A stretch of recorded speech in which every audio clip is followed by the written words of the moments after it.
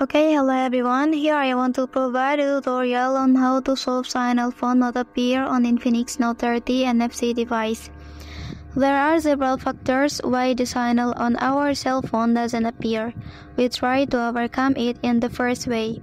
That is, please go to the settings menu and then select SIM and network settings. Now here make sure that the SIM card is active.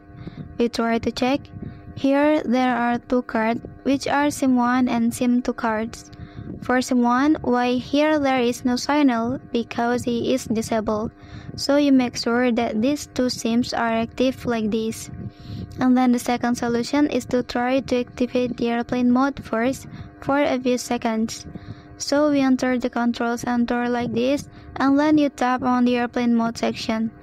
And we wait a few seconds, about 1 until 30 seconds, and then please tap again in the airplane mode section like this, so that later the signal on our cell phone can repair.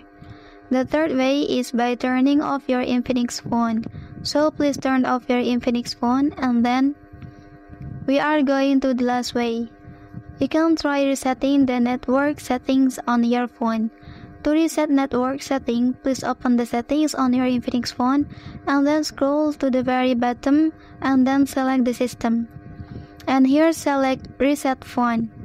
The next step here is to select reset Wi-Fi settings. And then you can choose reset like this, and automatically the entire network on our device including Wi-Fi, cellular data and also Bluetooth will be returned to factory settings. Well, that's the tutorial on how to solve signal phone not appear on Infinix Note 30 NFC device. And this method you can also apply it on Infinix Note 30 and Infinix Note 30 Pro device.